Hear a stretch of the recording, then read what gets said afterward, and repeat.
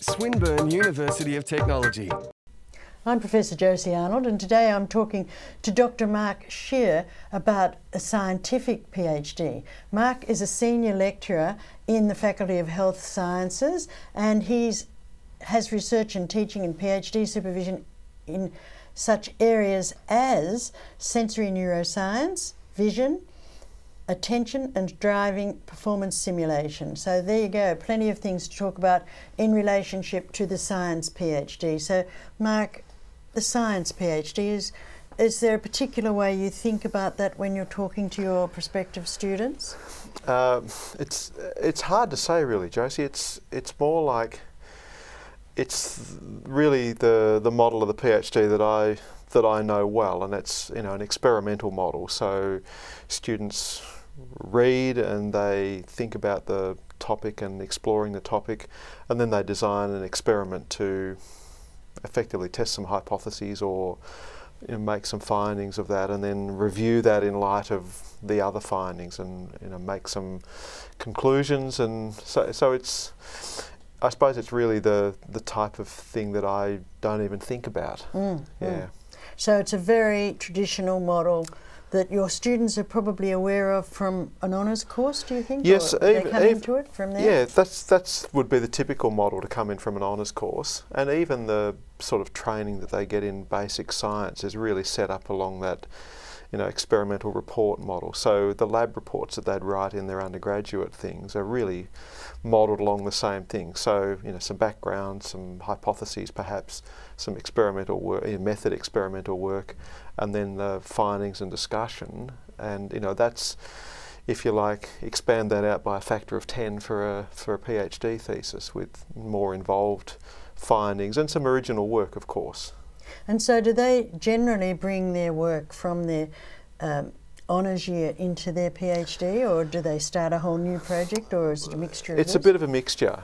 The ideal ones would probably bring something that would extend their honours thesis work or their honours research work. So they may have done, for example, a pilot study for something that looked like it was interesting, and then of course without the sort of participant numbers or experimental the sort of the right number of people recording from, because most of my sort of projects are really about the recording from people, electrical activity from people, for example.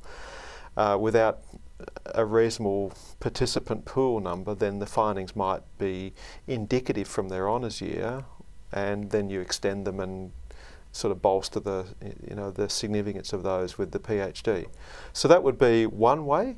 Another way would be students who have a sort of a basic background in those discipline areas, for example psychology or biomedical science or physiology or something like that, where they've got an understanding of the basics in that, and then really looking for a project to sort of extend themselves in that area and make some new findings. And can those projects, or do those projects come from industry or not? Some of them do. Typically they might be, I suppose, without blowing your own trumpet, but they might be things that I'm interested in, of course, and there might be things that I've negotiated with the students where they're interested in something that's a little bit further this way and me this way, and we've sort of come to an area where I'm comfortable with supervising the project, with my level of experience and background in that area. I don't want to deviate too far from that, because I don't want to feel like I'm supervising students who are, a bit outside my area where I wouldn't be able to give them the supervision that they need. And so does this research go to industry, or is it pure research that sits there until it's needed, or does it add to other research knowledge? It's a bit of a mixture. Some of it is very applied. So I was associated with a cooperative research centre a few years back, and so we were looking at the types of things that might give rise to an understanding of attention, and that's got an immediate application to people, perhaps attending to the situation where they're driving a car in heavy traffic or the middle of the night or something like that. So how do you monitor those things? And so, the types of recordings, the types of things that we did there gave a bit of a lens into that could have a fairly soon application, and they're already looking at in-car-based technology to monitor driver drowsiness and attentional behaviour and that sort of thing. So it's feeding into that area.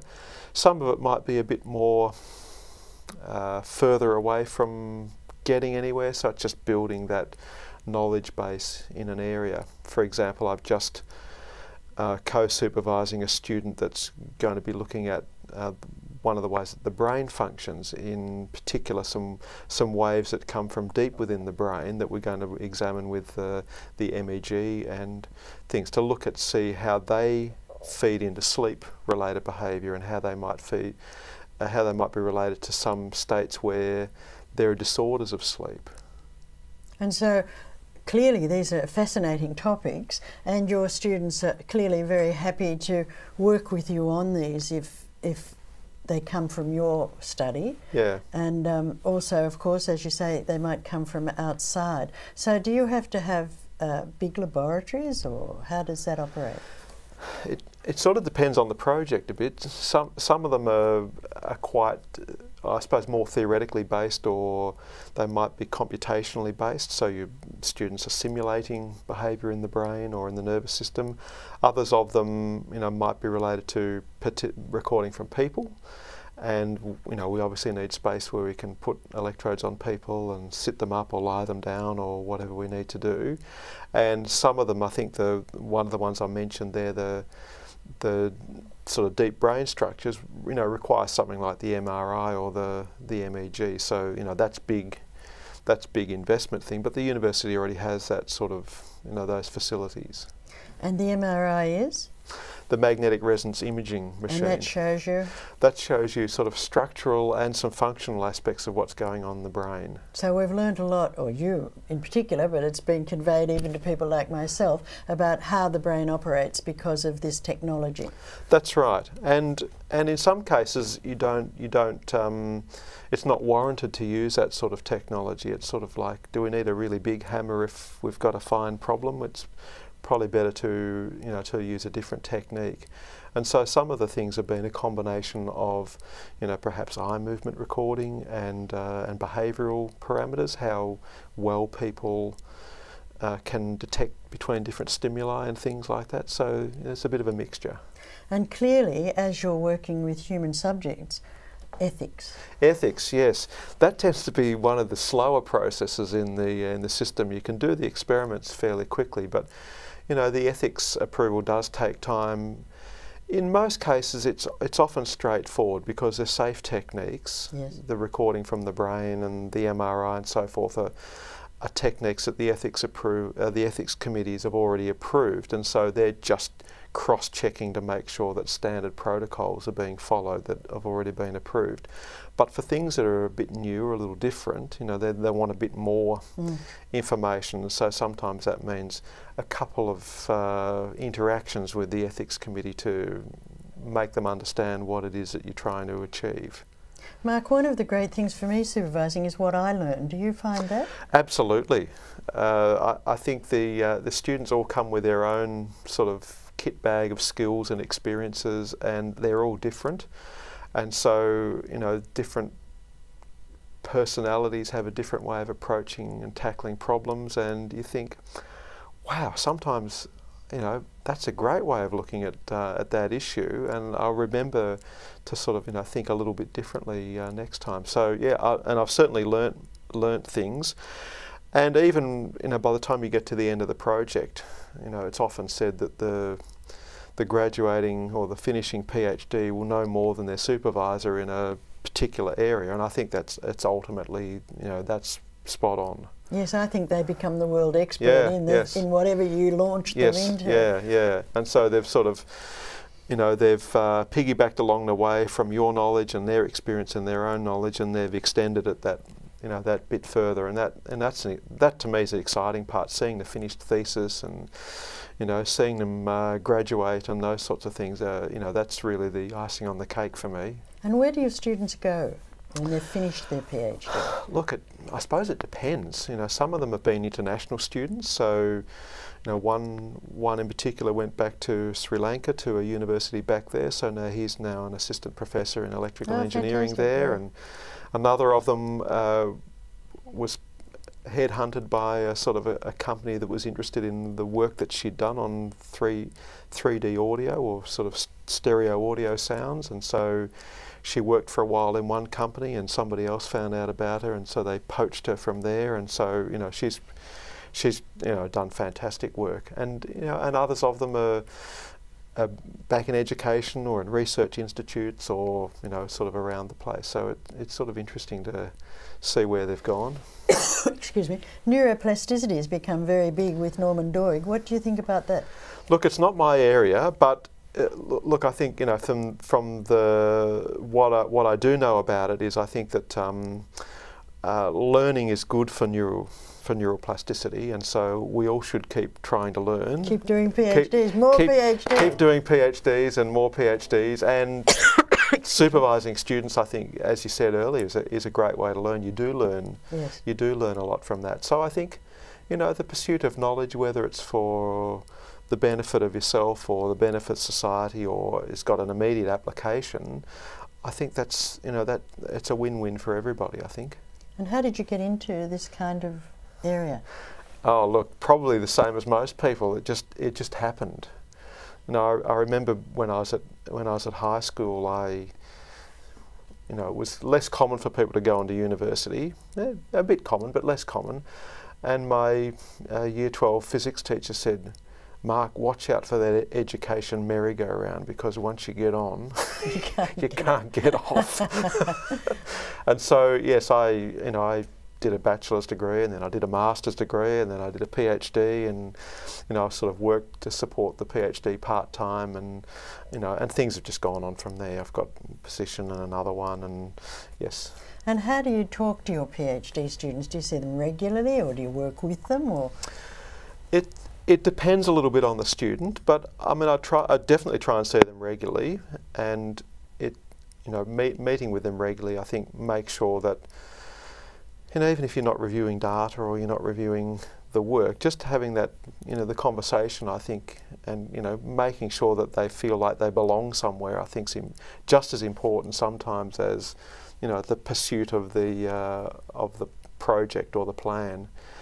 I did have a master's student a while back who was overseas, so that was interesting, sort of supervising her while she was in the Netherlands, and so it was, you know, quite tricky. We had Skype conversations, and we did a lot of Dropbox dropping of documents, and you know, things like that. So it was, but it was quite rewarding because, and I think it worked well because she was exceptionally motivated. She really wanted to, you know, she had the goal in sight there, and she really wanted to finish this off, and she finished it off under time. So you know, that was that was good. So you would recommend that, of course, to your PhD students. They work backwards from when they'd like to submit the kind of work they have to do.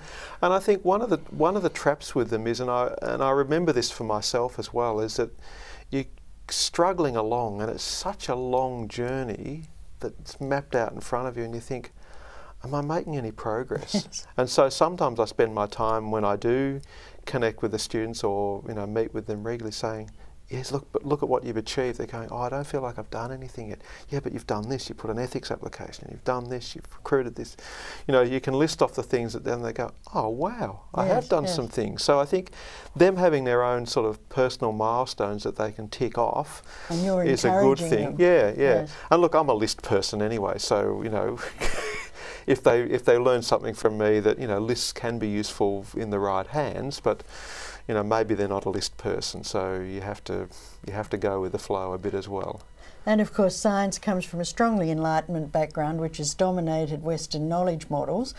Do you have students who can perhaps use a narrative discourse. Is that something that you've moved to yet, or inclined to, or opposed to? Possibly. No, I'm not opposed to it. I think it's harder to get into. It's harder to get into the sort of exploratory sciences.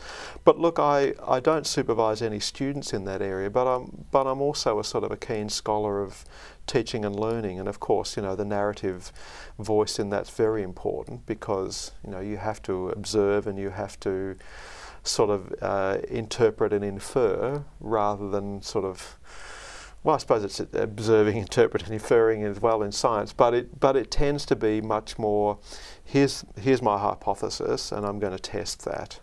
Whereas, you know, the narrative, more discursive style, I think, is really about, there's a whole lot of information out here, and I want to try and get that into a shape.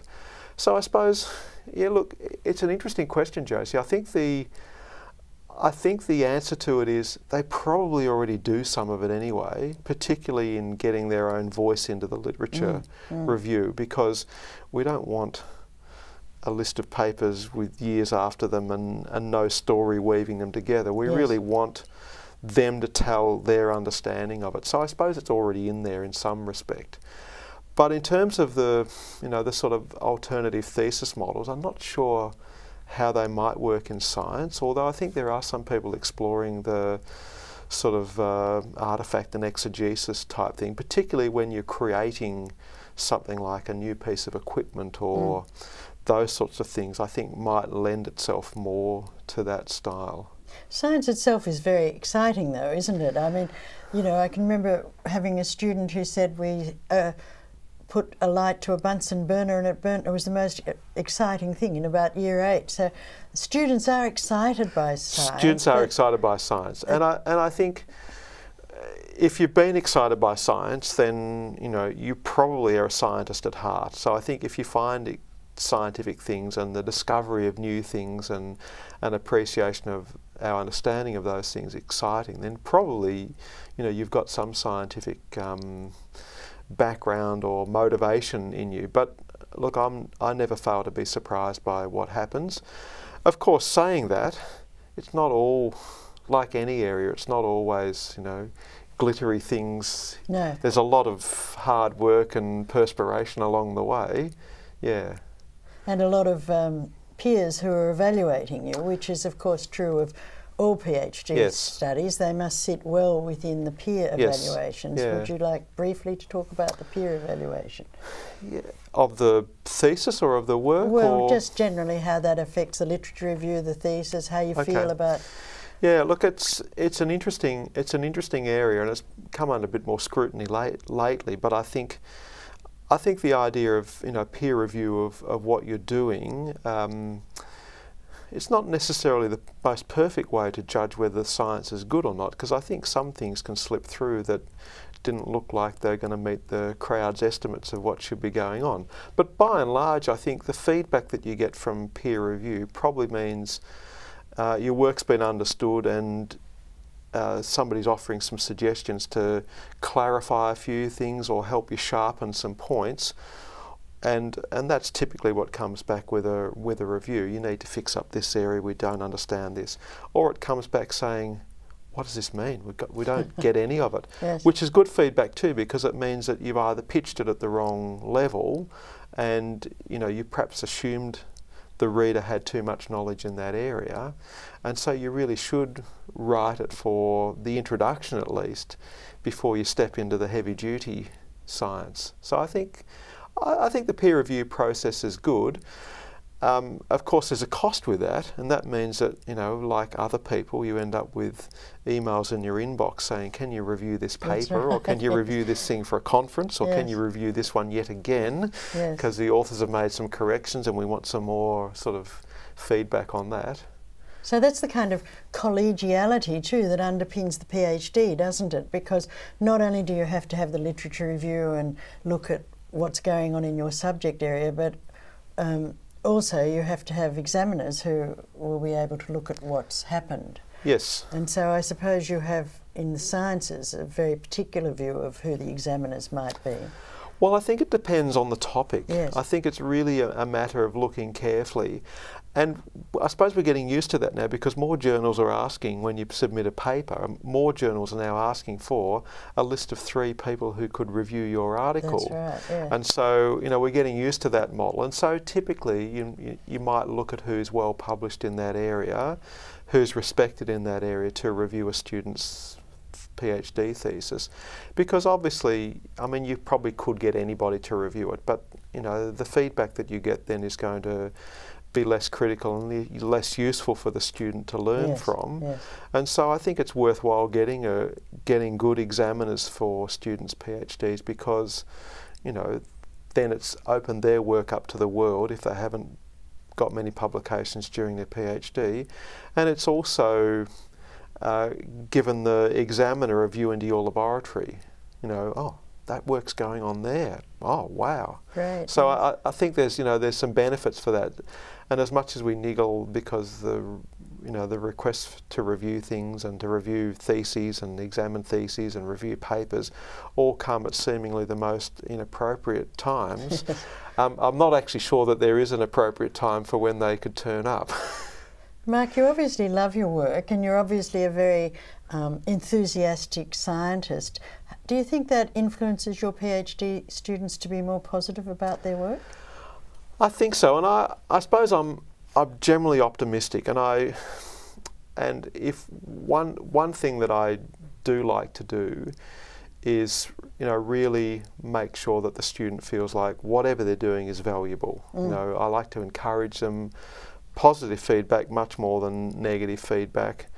And of course, sometimes you can't avoid having a sit down and a sort of a thorough talk to a student occasionally, but most of the time it's that's good and this is good and what about trying this, and well, we've had a setback with the ethics committee, how do we go about addressing their concerns, or what about rephrasing this because the experimental results aren't any good, can we do something else with the same participants and get some more data, can we? Yes. And so how do you address completion in the shortest amount of time? It's very confusing for my students because they get 4 years from the university and then they're told to do it in 3 years, and they're never going to do it in 3 years if they've got a little bit of paper saying you've got 4 years. Got 4 years, yes. I think I think it's it's appealing to their look. You can do the good work in 3 years. Yes. And it does keep it fresh, doesn't it? It keeps it fresh. It means that you're perhaps working a little bit harder, not too much harder, I don't think. You're working a bit harder and you're sort of doing it a bit more consistently. So you're not having long breaks where you're stepping away, which sometimes tends to happen with other things. And I think it's harder for part-time students or students who are busy with families or things like that to keep a focus on it. And it's harder if you come back, isn't it? Because you have to go further back to come forward again. You have to go further back, yes, yeah. Well, Mark, it's been really wonderful speaking with you, and I'm sure that science students under your supervision are extremely fortunate, and I look forward to their going forward and to your going forward with them. Thank you very much. Okay, thanks, Josie.